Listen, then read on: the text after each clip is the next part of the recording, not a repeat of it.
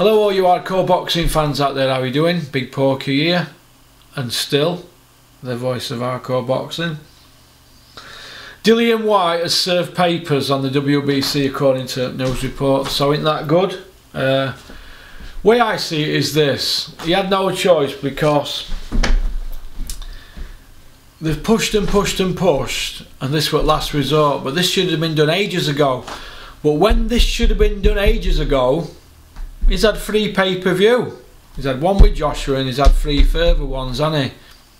So this should have been done a long time ago, but it's called overkill. And this is what they'll do with Anthony Joshua.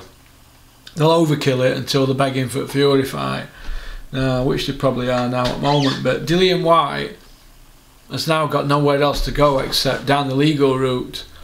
And this is where lawyers will relieve him of his readies.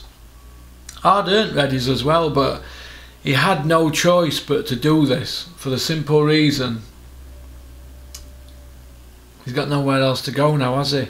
Except try and get his shot at, you know, the winner of Wilder Fury.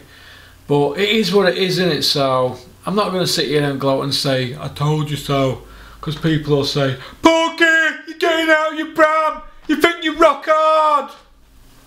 So that's about it then, really. Let's see how this unfolds. So peace out, don't have nightmares.